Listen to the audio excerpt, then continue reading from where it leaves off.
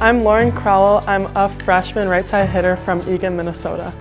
I picked Minnesota because of the culture and the coaching staff especially. They're all just super nice people and it just felt like a place I wanted to call home. I started playing volleyball in elementary school and I think I really fell in love with the game of volleyball when I started playing club more competitively at Northern Lights. Throughout my college career, I'd like to get better at my game of volleyball especially, and also becoming a better leader on and off the court. Something I'm most looking forward to is having fans back in the path. I'm looking to major in sports management or something in the business world, and I think it'd be really cool to work with sports when I'm older as well. When I grow up, I think it'd be really cool to play volleyball professionally somewhere, and I also would love to work for the NFL or the NBA.